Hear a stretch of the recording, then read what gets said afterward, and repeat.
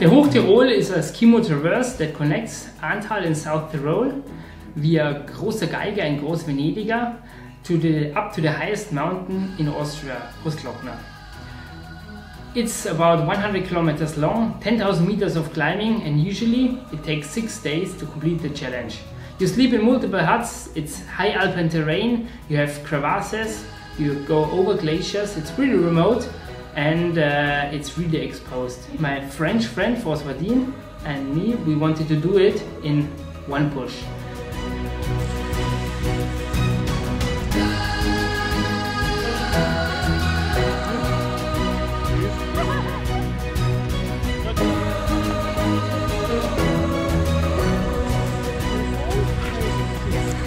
Ready to start?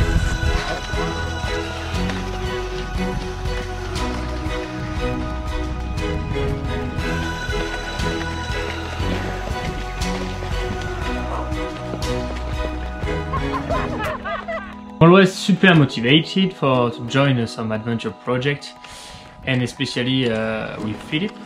In ski mountaineering, for me, it's the first time that I will did a very long experience and long adventure. So I'm super happy and super motivated. Even if at the beginning the weather was not very good, it was a bit snowy, rainy, and we know that the more we will get high, more it will be very cold. So it was a bit stressful, but we were very happy to be there.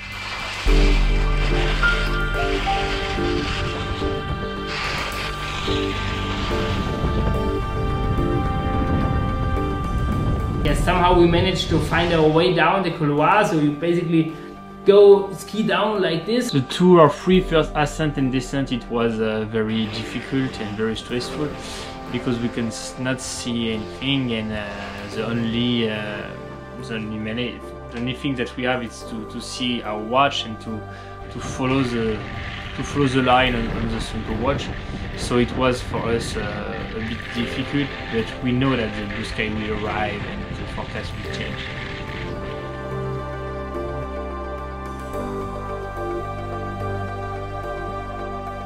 And another pass up, quite a long downhill, up to Essener Rostocker. Our friends waited there, so it was really cool to see my girlfriend Caroline there, and also my friend Paul Büschelbauer was waiting to join us a little bit for the climb to Großvenediger. Hello! Stückchen habt ihr schon geschafft? Ja? Jetzt kommt endlich hoffentlich das schöne Wetter. When we arrived at the first stop, the first hut, we were very happy because we know that the main difficult part about the weather was behind us. And we go to the hut and take a close soup, then take a pasta, and we stopped maybe a bit longer than expected. And when we start again, we say, wow, it's already like 45 or 1 hour that we are inside, and so we were a bit heavy.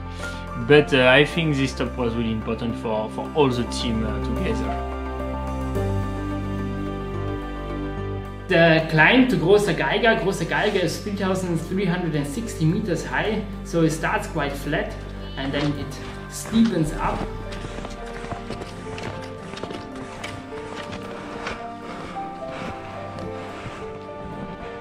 And what was really cool, that once we arrived at the steep part, the weather cleared up. So from really foggy and misty, ugly weather, it became blue sky, the clouds were moving around really fast, the sun came through, and it's all really motivating when you can see the sun. It opens your heart, your motivation rises, and it was the same there.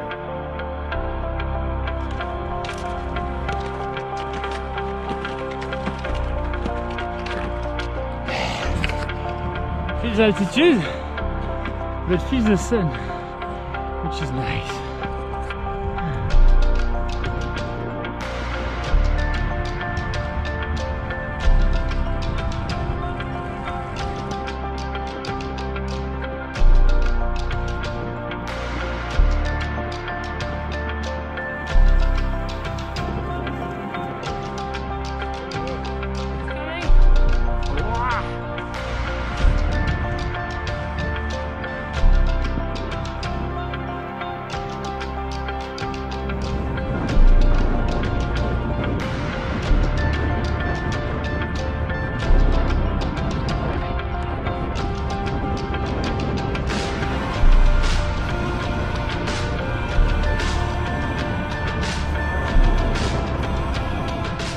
Blown away, not only blown away by the beauty of the landscape, but also blown away by the actual wind.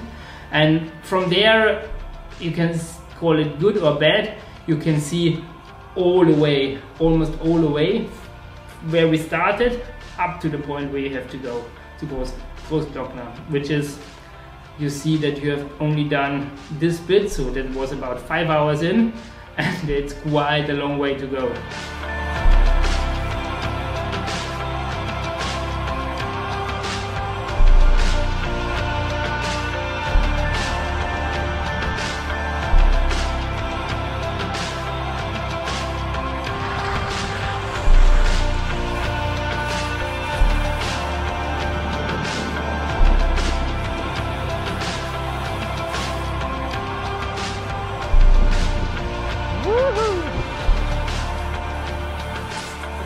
I just look what time is it. If you want to see the sunset at the top, so you have to go fast.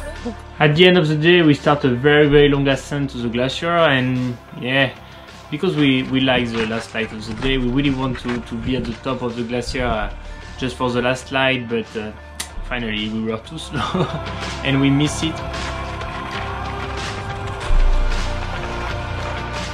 But we have some very good light and very nice ascent, and the beginning of the night was wonderful for me.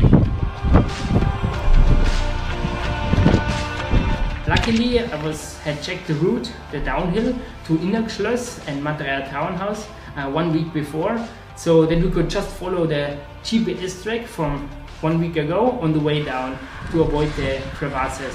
Skiing down in the dark with crevasses, it's not very funny.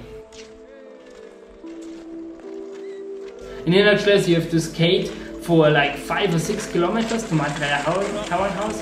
That was our big checkpoint where my girlfriend Caroline was waiting again, and all the crew. So we got really good support there. Good! Good! It's just halfway, huh?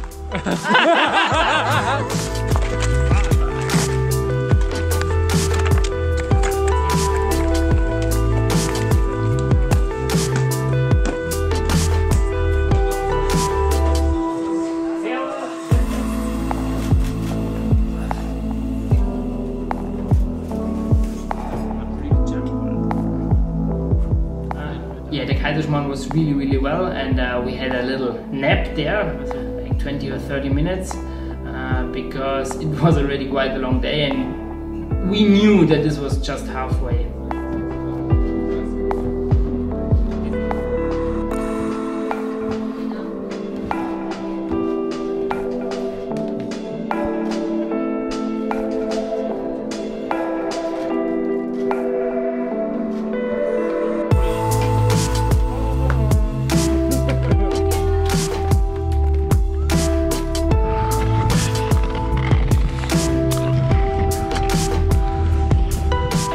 You go in the night, it's almost like meditation. You go, you hear the sound of your steps.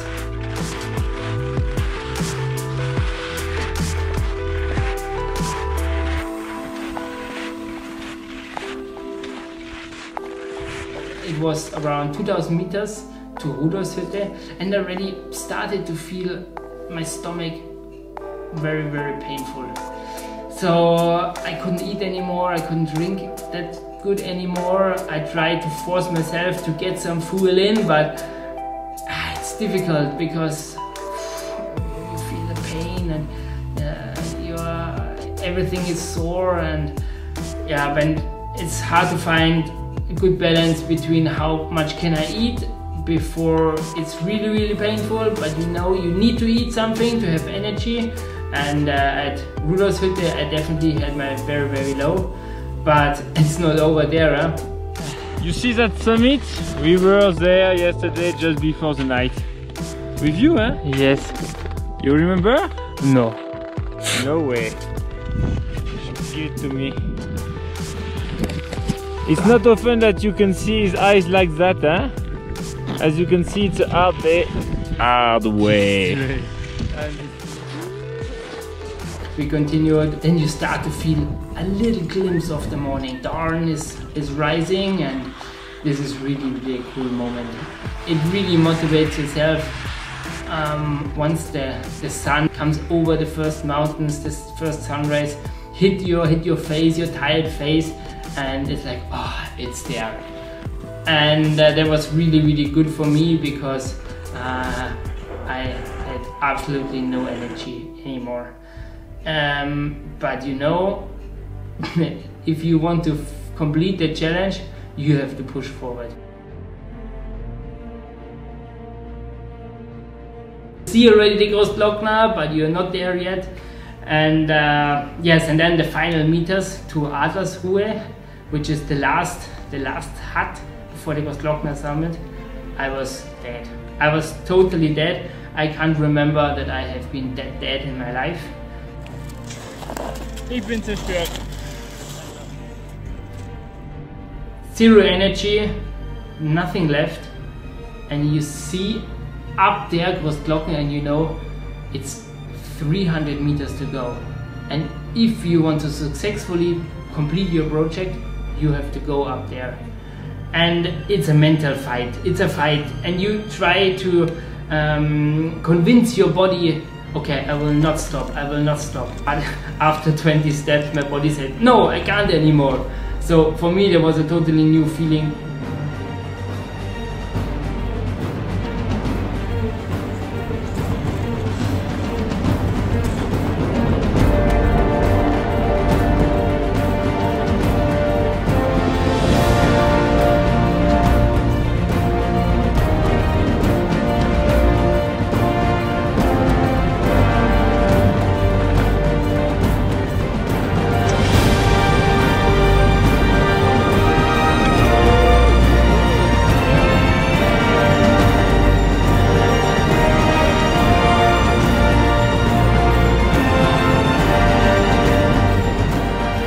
Arrive at the top and you're like, it's done. So the emotions are overwhelming. You have no words almost anymore, and you are super tired at the same time. Well, we didn't complete it in 24 hours as originally planned. We needed around 27 hours, but for me it was still a success, and it's really cool to have the Hoch Tirol done in one day together with Francois, which is yeah, really cool. And very strong friend. Thanks, Francois. Au revoir.